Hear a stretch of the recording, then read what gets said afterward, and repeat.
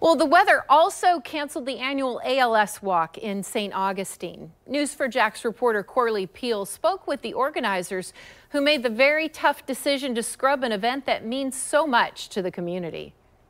Flooding, wind, and rain forced the ALS Walk in St. Augustine to cancel on Saturday. With the rain, the wind, the flooding, so we made the right decision, but it was tough on the committee, on the volunteers, on the participants. The walk hits close to home for Alicia Bailey, who organized the event. Well, I lost my husband 12 years ago to ALS, which is a frontal lobe neurological disease that basically the neurons weight down, the cells are weighted down, and the neurons won't work, and so your limbs, your muscles fasciculate, your limbs don't work, you become paralyzed. So it's a horrific disease. Bailey and her current husband, Mark Bailey, say they expected more than 300 people to participate in the half-a-mile walk.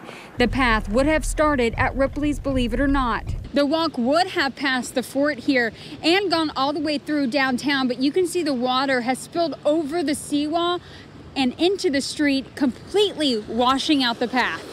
The conditions got worse throughout the day, and I'm standing here near Bridge and Cordova Street where you can see the water is almost up to my knees, and it's even deeper further down the street. This is the second year in a row the ALS Walk was changed. Last year, it was virtual due to COVID-19. We will never stop fighting. We will always continue, no matter how we have to do it. Despite the flooding canceling this year's walk, the Baileys say their mission continues.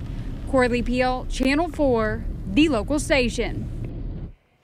Actually, the organizers say they anticipate raising $160,000 toward fighting ALS this year. This would make it the second most successful ALS walk in the state. They say it's not clear if they will be able to reschedule the walk, but they will keep the community updated.